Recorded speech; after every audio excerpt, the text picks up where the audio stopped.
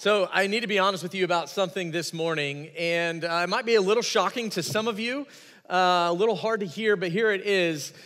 I hate playing board games. I know, but actually it's worse. I'm gonna get a little more specific. I hate playing board games with my wife. I get it. Yeah, you're laughing. Some of you, it's your thing. Great date night, fun pastime, maybe lots of great memories with your family and friends around a table playing a game. Not me, though. And here's why. Because somehow, some way, it seems like every time I get into, or I play a board game with my wife, it doesn't matter if it's with each other, our kids, our friends. Some of you are friends, you know what I'm about to say. It doesn't matter. It seems like every single time we play a board game, we get into a fight. We get into some kind of argument. And here's the deal. The reason why that happens is because someone inevitably gets too serious. That someone is me. Someone pulls out the rule book. That someone is also me. Someone accuses the other person of cheating. Yes, guilty. It's also me. Now you get it, right? I'm the problem. It's not her. It's me. I'm too competitive. I just want to win. And so we don't play many board games together. Now, I'm guessing you don't have my problem because you're a better person than me, but I am also guessing that you at least can identify with this feeling that I'm describing, this desire to win. I think there's something deeply human about wanting to win, about wanting to be a winner, about wanting to be on the winning side. I came across a quote from George Patton, General George Patton. He was speaking to troops, U.S. troops back in the 40s before the Allied invasion in France. And to get them fired up, this is part of what he said in this speech. He said, all real Americans love the sting and clash of battle. When you were kids, you all admired the champion marble shooter, the fastest runner, the big league ball players, and the toughest boxers. He said, Americans love a winner and will not tolerate a loser. Americans play to win all the time. So go out and win, right? Go out and win. We love a winner, won't tolerate a loser. Maybe like my family, you've enjoyed watching a bunch of sports that you didn't know you cared about this week, also called the Olympics. And I really have been enjoying them. But earlier this week, there was an interview that NBC aired, at least part of a longer interview. Maybe you caught it, with Simone Biles. And this particular part of this interview that I saw, she was discussing what it was like kind of in the aftermath of having to pull out of the 2021 Olympics in Tokyo. I'd kind of forgotten some of these details. I'd kind of forgotten all that had happened. And she kind of goes on to describe things that people said about her, not just as an athlete, but as a person. And as I was listening to her, I was just so sad for her because some of the things were pretty bad. She at one point kind of referred to what was said here. This is from the Washington Times. Simone Biles is no hero. She's a quitter. Now, when this was written, she was already the most decorated gymnast in American history. But to some, she was just a quitter. No hero, she's just a quitter. She said other people called her a loser, said that she was un-American. Why? Just because she pulled out of an athletic competition. Now, it's been kind of interesting to see the headlines and the stories this week, right? It's a much different tune. The tune has changed because she's back on top of the podium. It kind of proves the point. We love a winner. We're not going to tolerate a loser. I saw a different headline this week, unrelated to Simone, unrelated to the Olympics or sports. It just asked the question. It said, what religion is winning? Which religion is winning? See, I don't know if that strikes you as odd. It struck me as odd. But here's the thing. It doesn't matter if it's board games or sports or politics or war or religion or arguments. We want to win. We want to be on the winning side. We don't have tolerance for losing. 2,000 years ago, the Jews of Jesus' day had much of the same problem. They wanted to win too, but their victory, the victory they wanted, it was a political victory. They wanted a hero, but they wanted that hero to come into town and overthrow the Romans and establish Israel once again. And of course, Jesus was supposed to be that hero. He was supposed to be that king, this empire-conquering king. But Jesus wasn't the king that they expected. And because Jesus wasn't the king they expected, Jesus became the king that they rejected when the crowds gathered. And in Luke 23, we see that they yelled, "Crucify him. Crucify him." Now, if the Washington Times were around back then, you can just imagine the headline, right? Jesus is no hero, just another loser. Jesus is no winner. He's just another. Jesus is no king, just a loser. Which is exactly how they treated him. Pick up in verse 26.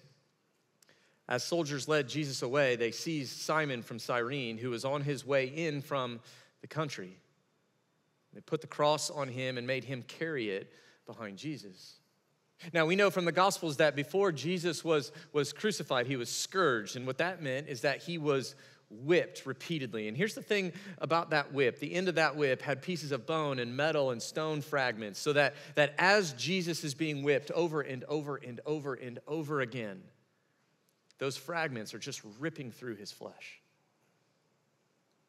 And so we miss that detail here, but you get the idea that Jesus is too bloody. He's too weak. He's too exhausted. Can't even carry his own cross. And so they get it. They put it on a guy that was coming into town and say, "You do it." Story continues, picking up in verse 32. 2 other men, both criminals, were also led out with Jesus to be executed. When they came to the place called the Skull, they crucified him there, along with the criminals, one on his right and the other on his left.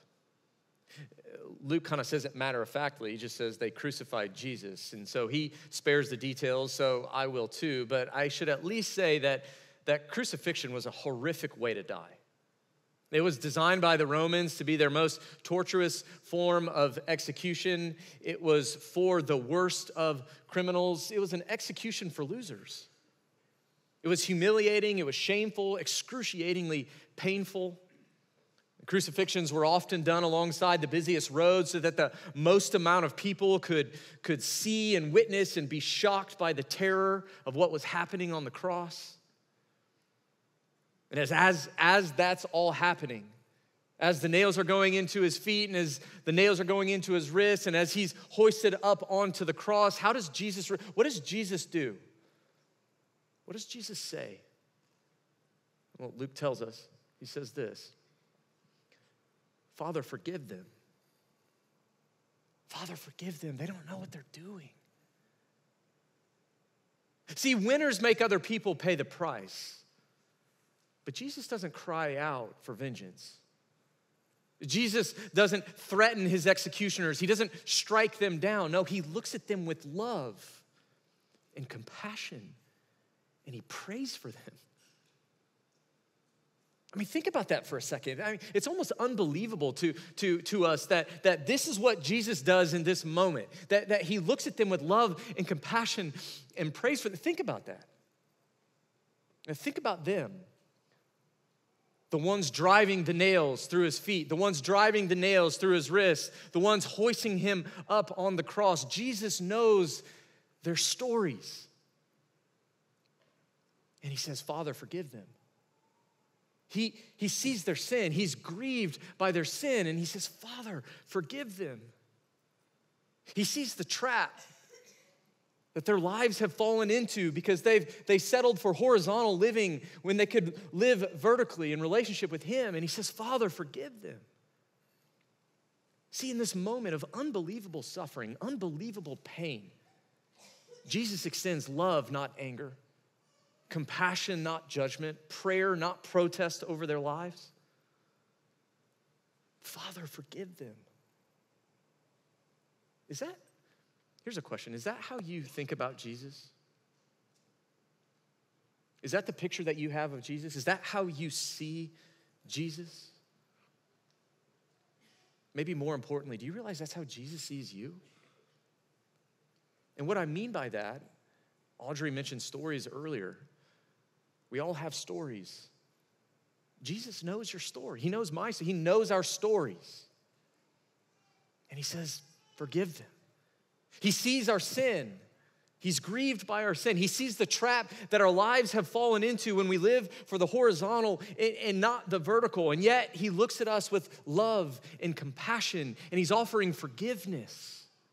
And by the way, that forgiveness isn't somewhere down the road after we get it all figured out, after we get all the questions answered, that after we get over the insecurities and the doubts and we clean our lives up. No, it's right now. Jesus is offering forgiveness right now.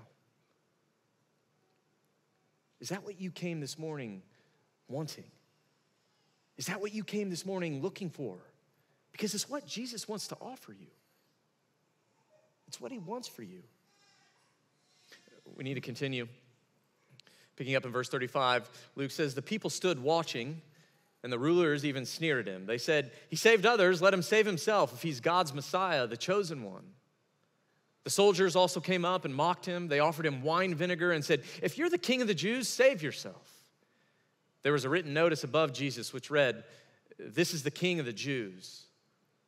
One of the criminals who hung there hurled insults at him. Aren't you the Messiah? Save yourself, save us. See, as the horror unfolds of what's happening to Jesus, Luke tells us that people are watching. People have gathered, crowds are around, people are watching. The religious rulers are sneering at him.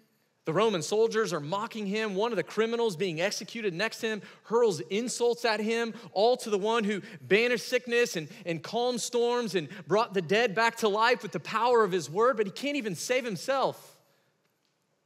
He must have thought, man, this guy's a joke. This is no king. This is no winner. This is no victory. It's just another loser. Not everyone, though. Not everyone. Verse 40. But the other criminal rebuked the criminal hurling insults. Don't you fear God, he said, since you are under the same sentence? We are punished justly, for we are getting what our deeds deserved. But this man has done nothing wrong. Then he said, Jesus, remember me when you come into your kingdom. And Jesus answered him, truly I tell you, today you will be with me in paradise. See, that man saw Jesus for who he really was. And Jesus, get this, Jesus sees him not as a dying criminal, but he sees him in that moment as he was created to be, in a right, trusting relationship with God. And I don't know about you, but this is one of the most profound encounters, I think, in all of the Gospels that Jesus has with another person, at least for me, because what it teaches me and what it teaches us is that there's nothing we can do to save ourselves. There's nothing you can do to save yourself. There's nothing I can do to save myself. I think about that criminal for a second. He's hanging on the cross.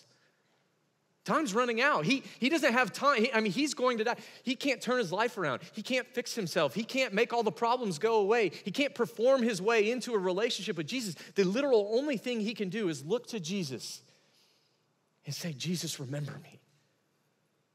Jesus, forgive me. Jesus, have mercy on me. And what does Jesus do?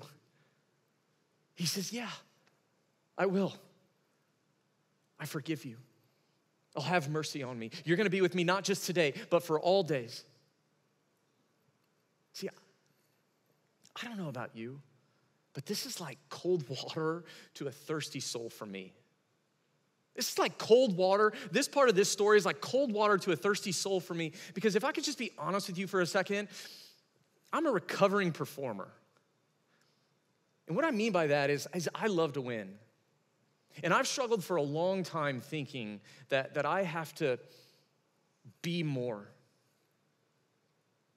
I have to do more. It's always more, right? It's not just be, it's not just do, it's always more. I've got to do more. I've got to be more. It's always more if I want to be impressive.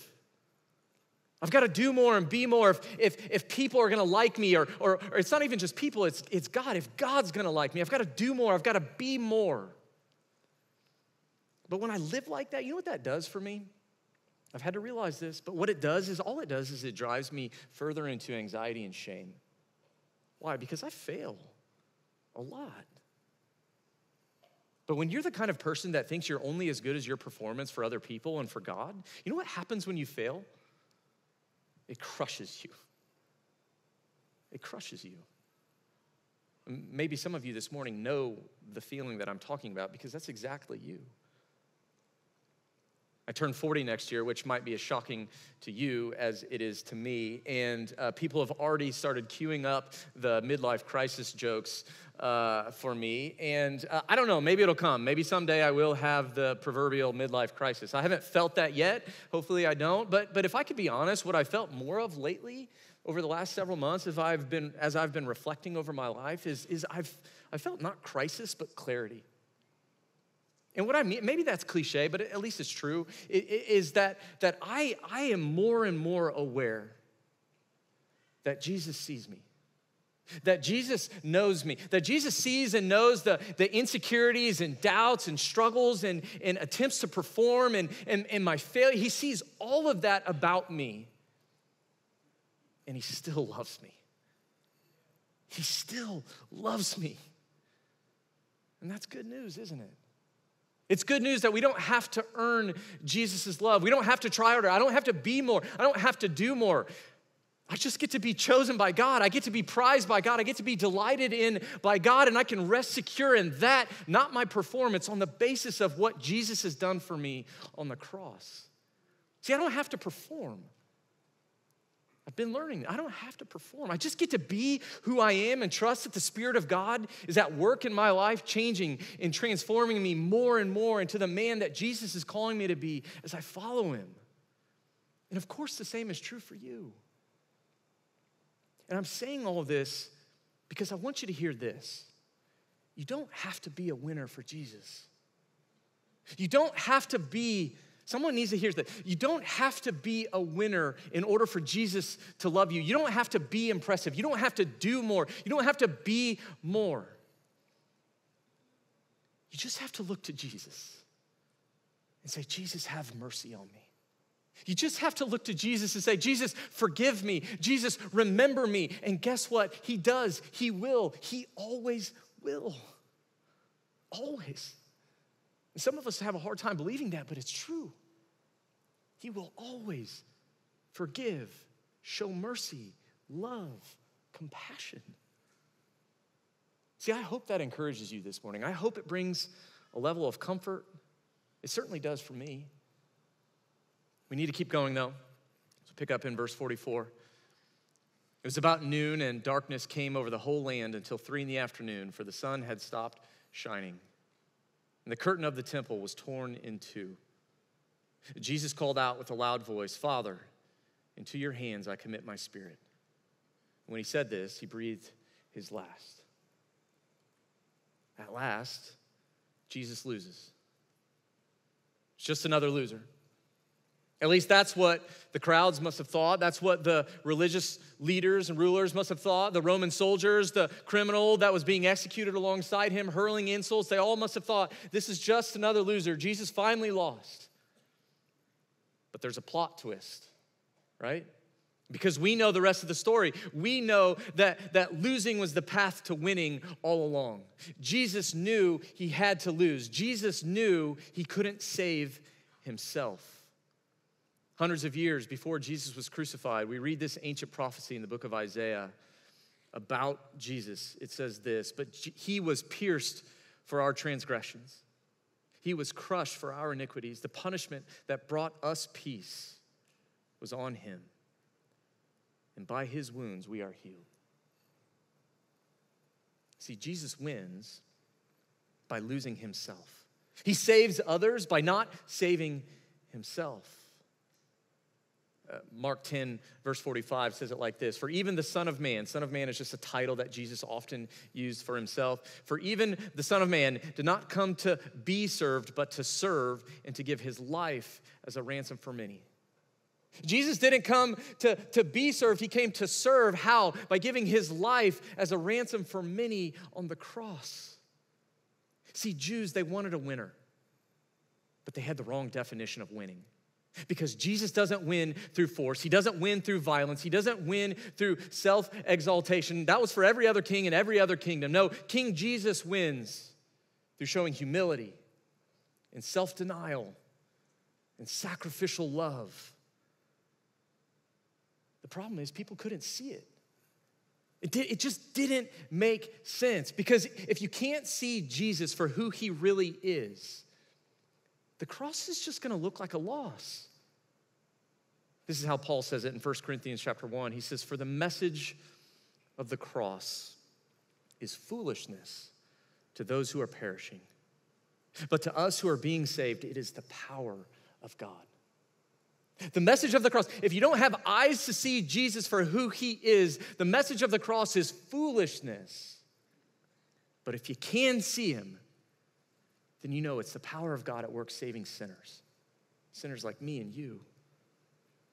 It's a picture of ancient graffiti found back in Rome in the mid-1800s. Most say that, not the picture, but the graffiti itself was from kind of the late first through third century. So relatively speaking, not long after Jesus had died. Now, it's kind of hard to know what you're looking at here. So here's an enhanced photo to kind of give you a better picture. When it's enhanced, you see that over here on the left is a guy, and kind of over on the right is another guy, and it looks like he's on a cross, but he's got the head of a donkey, and there's some kind of inscription here. And the thing about the inscription, when you translate it, it says Alexamenos worships his God. And so when you understand the transcription, what you realize is that this is a man worshiping Jesus. Many say that this is the earliest surviving image that we have of Jesus' crucifixion. It's interesting because it's also clearly mockery. And clearly mocking a guy worshiping Jesus. Why? Because the idea of worshiping a God who would die on a cross was asinine. Hence, Jesus with the head of a donkey. See, it's always been true. It's always been true that if you can't see Jesus for who he really is, the cross is going to seem ridiculous. The cross is going to seem like foolishness. The cross is just going to seem like a loss. But if you can see it, if you can see the message of the cross for what it is, the power of God at work, saving sinners like me and you, then what's also true is that we should expect to be ridiculed. We should expect to be mocked. We should expect to be made fun of. Or to say it another way, it's going to take courage to follow someone that many people in our culture 2,000 years later think is just another loser. It's going to take courage. I use that word courage intentionally. At the end of this passage in Luke, we meet another man. His name is Joseph, and he's from a town of Arimathea. And Joseph, what we're told about throughout in all the Gospels, is that Joseph was a follower of Jesus. He was a disciple of Jesus. But the thing about Joseph is that he was kind of a follower in disguise. So John 19, it says it like this. It says, Joseph was a disciple of Jesus. He's a follower of Jesus, but secretly, why? Well, because he feared the Jewish leaders. So we get this snapshot of Joseph. Joseph is a follower of Jesus, but he follows Jesus at a distance. He's kind of following Jesus in disguise. He's following Jesus in secret. He doesn't want other people to know. Why? Because he's afraid. It says he's afraid of the Jewish leaders. In other words, he was afraid of what it might cost him if people knew that he was a follower of Jesus. But here's the thing, something changed. Something changed in Joseph's life. And that thing that changed in Joseph's life was watching his king crucified on a cross. It changed everything. Mark tells us that after Jesus was crucified, Joseph, here's that word, took courage and went to Pilate and asked for the body of Jesus. Why do you think it took courage to go to Pilate? Because if you associate yourself with the guy that Rome just executed, who's to say that they won't do it to you too, right? But Joseph's not afraid anymore. Something has changed. Joseph is not afraid anymore. What Joseph is saying here, he's saying, look, if Jesus is willing to put his life on the line for me, then I'm willing to put my life on the line for him. I choose Jesus. I associate with Jesus. See, it took courage for Joseph to say, I want Jesus. Count me in with him.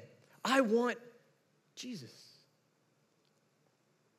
Now, the question for us this morning is, will we have that kind of courage? Will we have the kind of courage that says, I want Jesus, even when it doesn't make sense to a watching world. I want Jesus, even if it's going to cost me something, because it's going to take courage to follow someone that many people think is just another loser. It's going to take courage to forgive our enemies. It's going to take courage to choose humility over pride. It's going to take courage to consider others ahead of ourselves. It's going to take courage to pursue self-denial over self-fulfillment. It's going to take courage to love and sacrifice, not when it's easy, but when it's hard, especially when it's hard. It's not going to make sense. It's not going to make sense. But you see, remember, all of this is exactly what Jesus has done for all of us that day on the cross. He forgave his enemies. He chose humility over pride. He considered others ahead of himself. He pursued self-denial over self-fulfillment. He loved and sacrificed by allowing himself to be killed on a cross.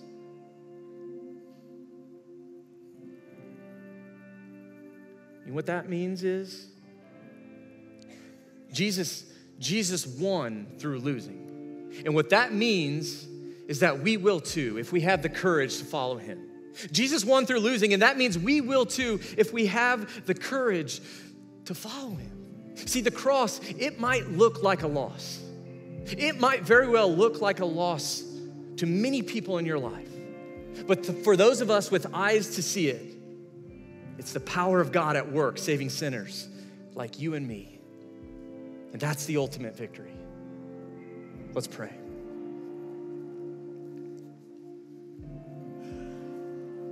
Jesus, you know our stories.